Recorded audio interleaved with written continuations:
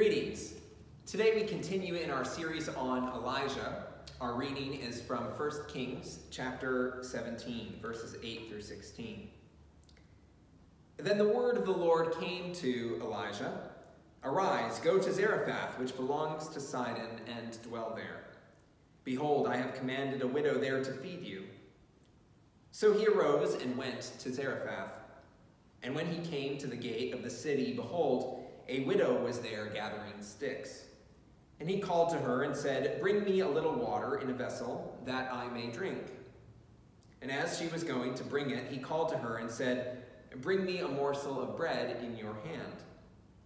And she said, "As the Lord your God lives, I have nothing baked, only a handful of flour in a jar and a little oil in a jug. And now I am gathering a couple of sticks that I may go in and prepare it for myself and my son, that we may eat it and die." And Elijah said to her, "Do not fear. Go and do as you have said. But first make me a little cake of it and bring it to me. And afterward make something for yourself and your son. For thus says the Lord, the God of Israel, the jar of flour shall not be spent, and the jug of oil shall not be empty, until the day that the Lord sends rain upon the earth." And she went and did as Elijah said, and she and he and her household ate for many days. The jar of flour was not spent, neither did the jug of oil become empty, according to the word of the Lord that he spoke by Elijah. This is the word of the Lord. Thanks be to God. Well, we planned out the contours of this sermon series many months ago.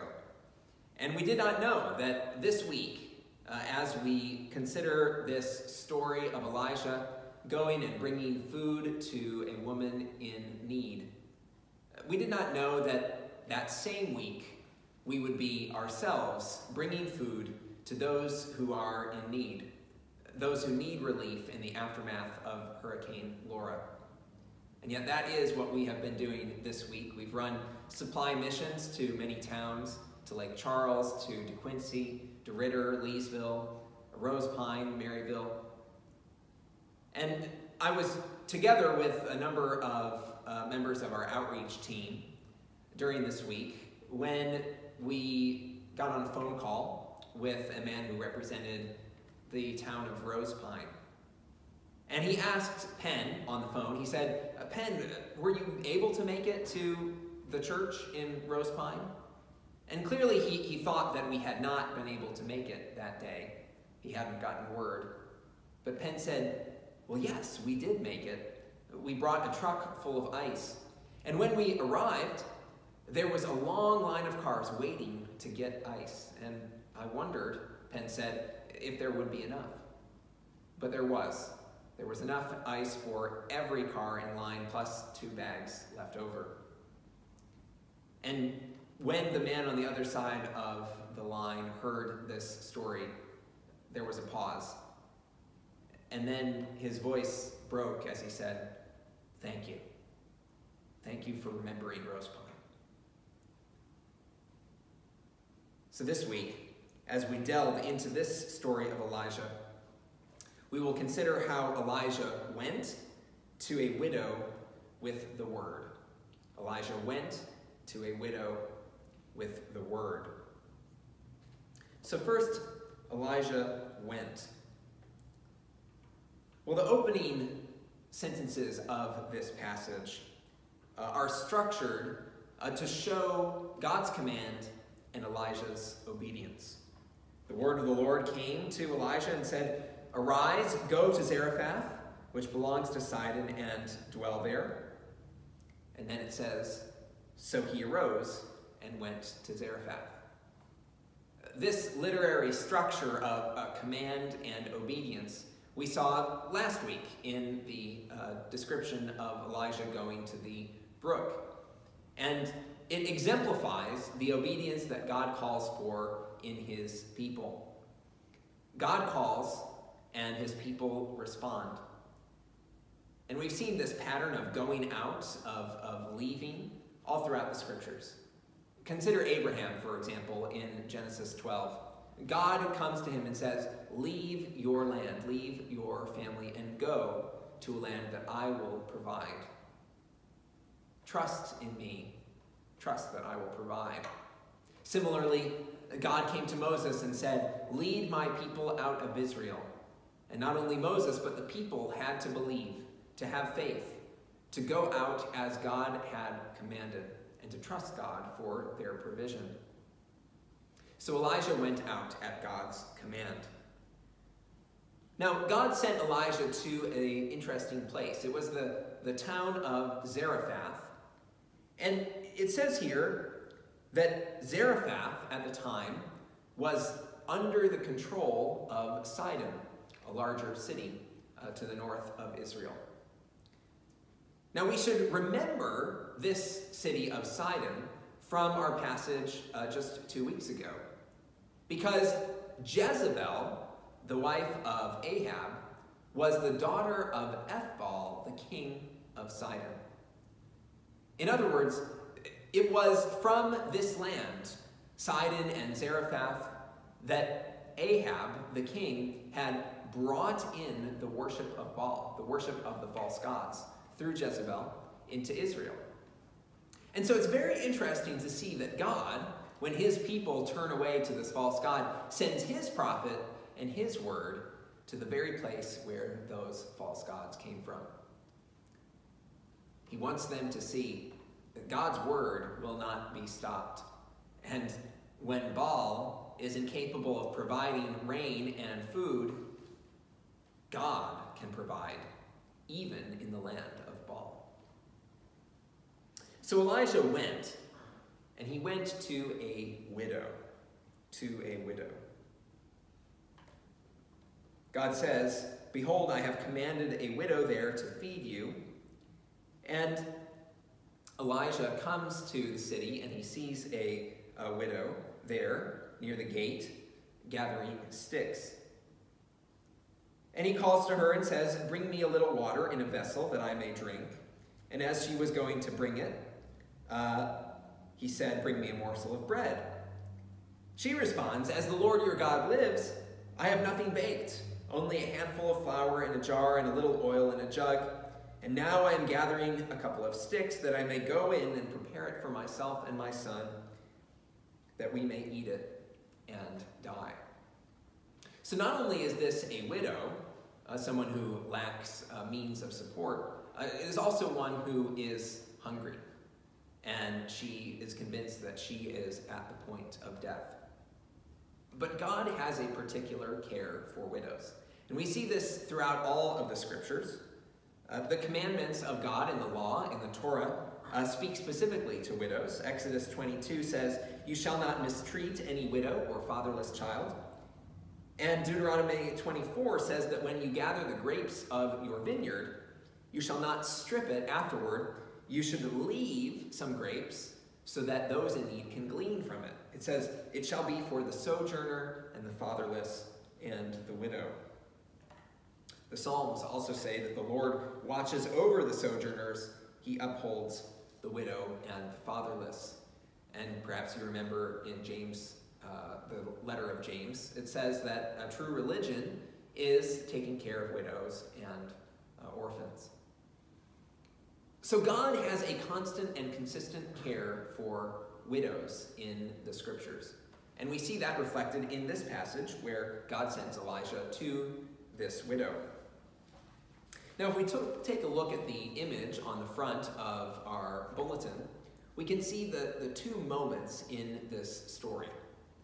First, there is the moment where Elijah comes and meets the widow near the gate of the city as she is gathering sticks. You can see there in the image that there is a statue of Baal. This is the land that worships Baal. And Elijah is telling her to bring water and to bring bread. But she looks at him with a kind of dismissal, because she knows that she has little left and she believes that she will soon die. But as she listens to his command, as she receives this message from the Lord, she goes and bakes bread and brings it to him. And then she finds that the flour in her jar does not run out, and the oil in the jug does not run out. And so we can see that she is joyful as she and her son make bread and persist and live for many days. Elijah went to a widow with the word. An important detail to notice here is that this widow received Elijah. She noticed that he was a man of God. She actually mentions the Lord by his proper name. And she listens and receives and is obedient herself. So just as Elijah is obedient to the word of God, so is this widow obedient to the word. And for that reason, she does benefit from the provision that God provides. Now, as we read this story, it is tempting for us to think of ourselves in the place of Elijah. After all, just this week, we have been taking needed goods, needed supplies and food and water, and bringing it to those who are in need. But we should realize that spiritually speaking, we are not Elijah. Spiritually speaking, we are the widow. We are the one who are in need. And that's important for us to recognize, because if we do not realize that we are in need, then we are guilty of pride. This is actually what happens in much later in the life of Jesus. When Jesus went to the synagogue in Nazareth, his hometown, and he read from the scriptures and spoke with the people. And at first, the people of his hometown were very excited about his wise words. But then he shared with them the story of Elijah going to the widow of Zarephath. And he said, you know, there were many widows in Israel at that time, and yet God did not send Elijah to them. Rather, God sent Elijah to the widow of Zarephath, to the widow in this foreign land where they worshipped the foreign gods. In other words, we must not believe that we deserve the blessing of God. We must realize that we do not deserve it, that we are in need. We must realize that we need to be humble. The people in Nazareth that time with Jesus, and this is narrated in Luke 4, were proud. And when Jesus told them this story of Elijah, they actually rose up in anger. And it says in Luke chapter 4 that they were filled with wrath, they rose up, and they drove Jesus out of the town, and they brought him to the brow of the hill on which the town was built, so that they could throw him down the cliff. You see, they believed that they deserved the blessing of God so much that when Jesus challenged them on that point, they rose up and tried to kill him. Now, on that day, Jesus passed through their midst. He slipped away and he survived. But it was only a few years later when the same thing happened and Jesus went to his death. For when he was in Jerusalem, Jesus confronted the people with their pride.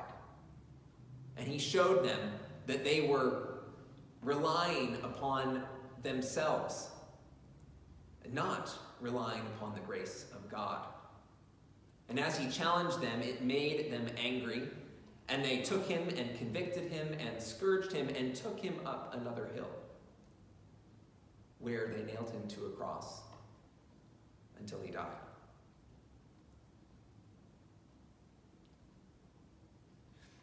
Now, Jesus went to his death in order that we might be like the widow of Zarephath. He went to his death so that we could receive him like the widow received Elijah. Recognizing in our own humility, our own need, recognizing that our jar of flour is almost out.